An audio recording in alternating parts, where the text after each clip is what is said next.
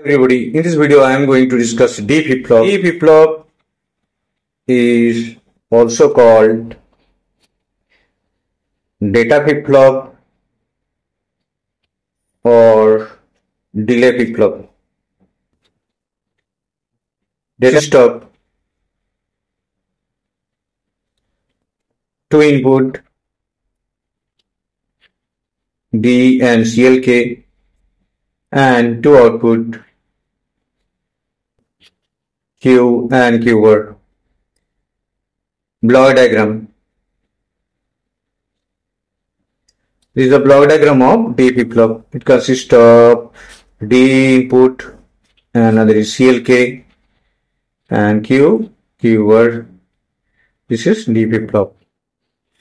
And the circuit diagram, it is constructed with the help of SI flip-flop, clock SI flip-flop. Circuit diagram. First of all, we need to draw the NAND based latch. This is Q and Q word. Q word connected to this one and then connected to this.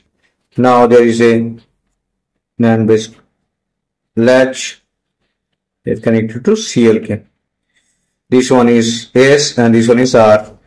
And this S and R joined by a NAND gate to use as an inverter. And this is known as D input. So this is the circuit diagram for D flip-flop. Now the truth table. CLK, D, Qn and Qn plus 1 is the next state. And final one is action. This is the 0, 0, 0, 1, 1, 0 and 1, 1. In each case of input, CLK must be 1. Reset. And Qn plus is always 0. For D0, Qn plus is always 0. This means reset.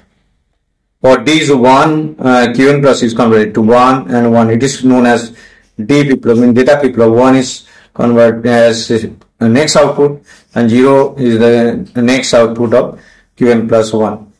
As the next output of as Qn plus 1. This is set.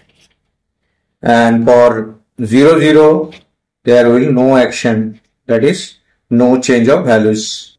0, 1 will be 0, 1 and that is no change. So for 0, 0 or 0, 1, for D0, Qn plus 1 will be 0. For D1, Qn plus 1 will be 1. That's when it is set. And for 0, 0, it is reset.